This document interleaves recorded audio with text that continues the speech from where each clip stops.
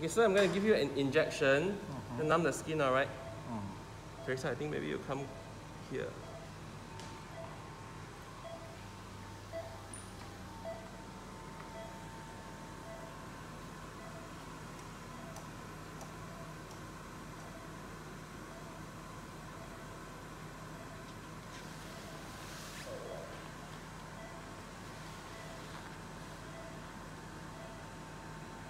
Okay, don't worry, okay? I'm going through the skin.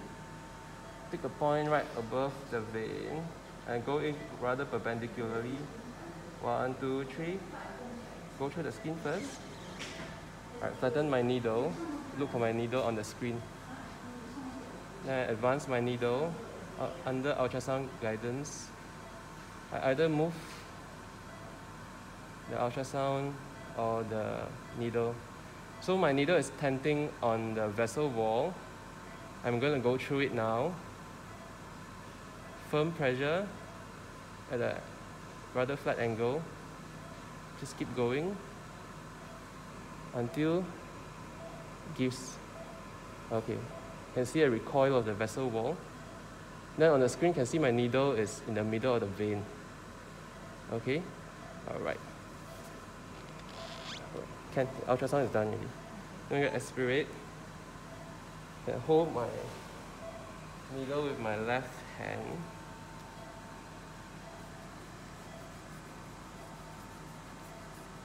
Actually, maybe a second video after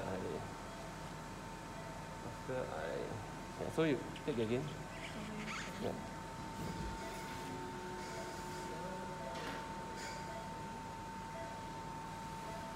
Okay, because I need to check my guide wire. So guide wire is going down in the middle of the vein, as distal as you can see. Alright, Ken. Thank you. Okay, Ken. Then Teresa, I think maybe you can take from here. Alright, so we need to dilate the skin. You can either use a blade or just use a needle. Alright.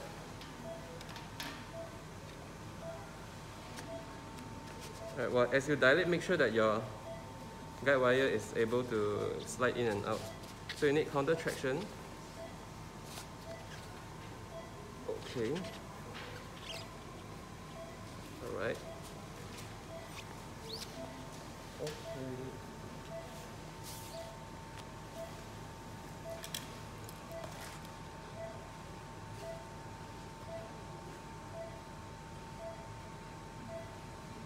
Then wait until the guide wire emerges from the brown part. You hold the brown part and slide in the whole thing.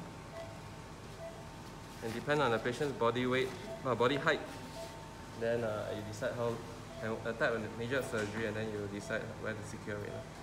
13 cm is usually a safe bet.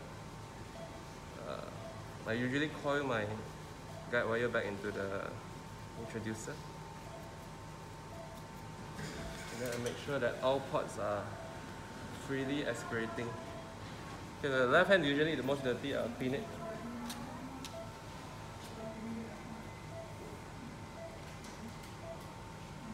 You can see the blood coming out as you aspirate. Flush it back in. Then check all the other ports.